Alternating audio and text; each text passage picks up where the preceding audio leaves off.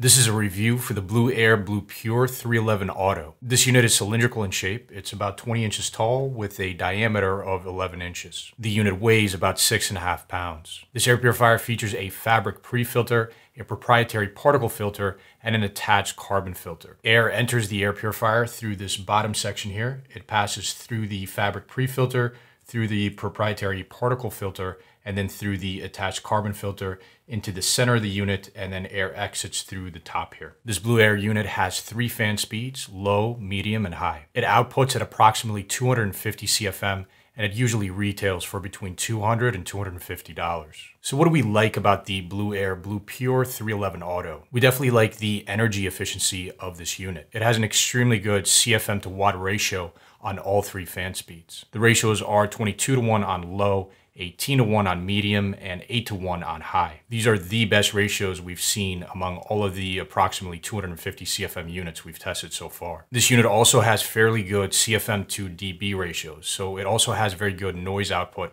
very low noise output compared to its airflow. The 311 Auto is also very lightweight for such a high output unit. Again, it weighs only about 6.5 pounds.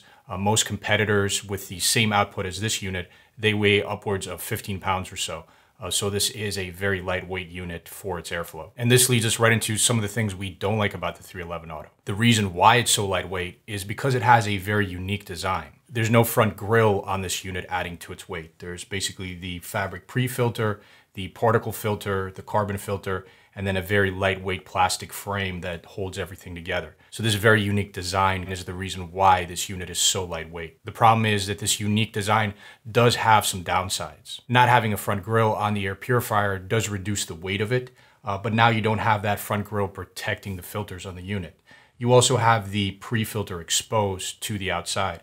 So the goal of the pre-filter here is to keep larger particles, hairs, larger dust particles from making their way onto the HEPA filter and saturating that HEPA filter very quickly. The issue is that those particles, those larger particles and hairs, they tend to accumulate on the pre-filter. Now on a standard air purifier with a front grille, that pre-filter is going to sit behind the front grille. So you're not going to see larger particles accumulating on that pre-filter. On this Blueair unit, the pre-filter is fully exposed here. So you will see it getting dirty over time. The pre-filter that's on here also needs to be cleaned over time, and you clean it by vacuuming it, by dusting it off. And as you vacuum it, as you dust it off over time, it is going to show wear on this pre-filter. On a standard air purifier, the pre-filter is behind a grill, and because it's not visible, it doesn't have to be made of a fabric material that actually looks nice. So that material on a standard air purifier is going to be much more resilient to cleaning over time than the fabric on the pre-filter of this unit. Another component of the unique design of this unit, another thing that we don't like about it, is the fact that it uses a proprietary particle filter. Top-rated units we recommend all have HEPA filters, and HEPA filters provide a standard level of quality that is very high. It's HEPA filters that are commonly used in industry. It's HEPA filters that you find in hospitals. This is a known quantity that you get with a HEPA filter.